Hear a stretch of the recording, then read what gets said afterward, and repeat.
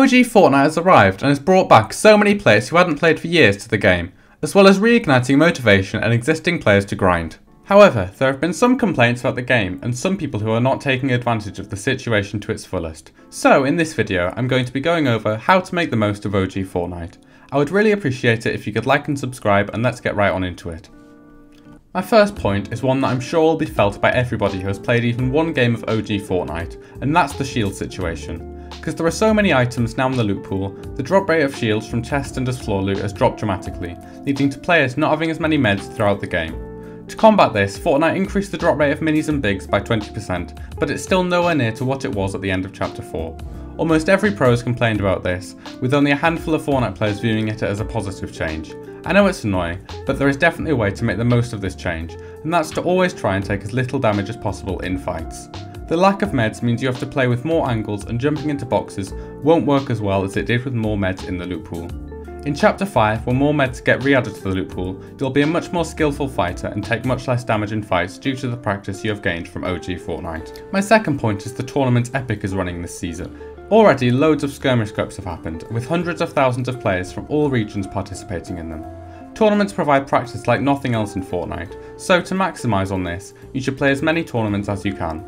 I would suggest taking the rank cups that have been newly added this season as opportunities to work on specific aspects of your game or specific weaknesses that you have, as they don't matter as much as the other tournaments running. They don't have any cash prize. Setting point goals for yourself in these tournaments could also be healthy as a way to track your improvement.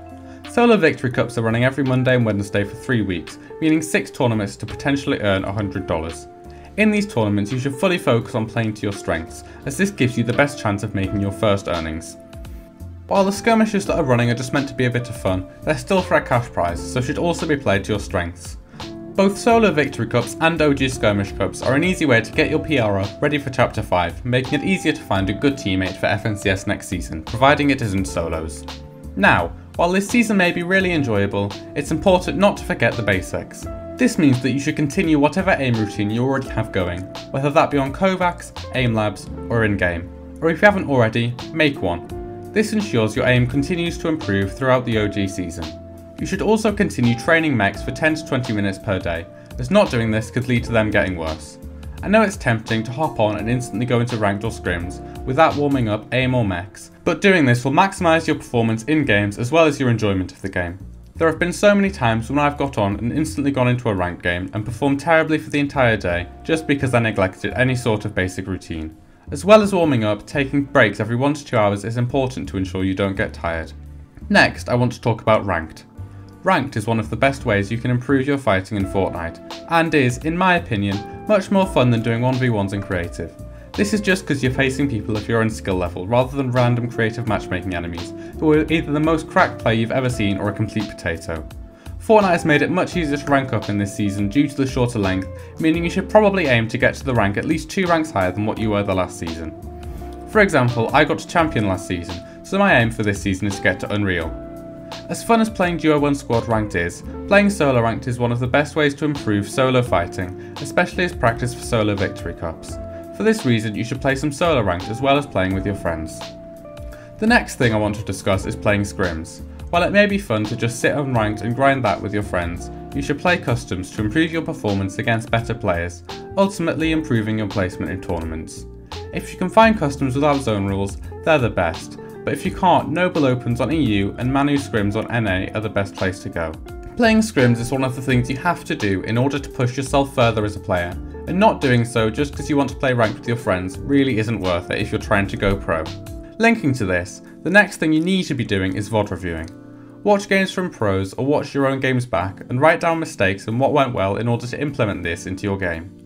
Also take notes of the meta. The OG meta is changing every week, already updating to Season 6 loot from Season 5, so paying attention to what pros are doing with the new loot will put you much further ahead of other players. I know it's boring, but to be the best you can be, it's something you have to do. The next thing I'm going to say applies to many of you who are competitive players, and that's to not expect the game to be competitive. OG Fortnite was full of RNG, and Epic has recreated this, meaning it's easy just to have some fun and accept that it's not always going to be that the best player wins. Just try to stay protected in fights and land safe-ish off spawn, especially in tournaments, and your chance of dying due to bad RNG will lower significantly. Expecting it to be a competitive meta will lead to less enjoyment and therefore less motivation to grind and worse performance when it comes to tournaments. Here I've got a bonus point, and this applies to any of you who are thinking about going into content or are currently making content. You need to be capitalising on the insane numbers the game is pulling right now, as you'll grow so much faster than if you started making content later or only occasionally made content. Either start Twitch streaming or making YouTube videos and you'll undoubtedly pull numbers at least double what it would have been at the end of last chapter or in a few months. I really hope some of these things help you to enjoy the new season and improve as much as you can. Thank you so much if you've made it all the way to the end of the video. I'd really appreciate it if you could like and subscribe, and I'll see you in the next one. Goodbye!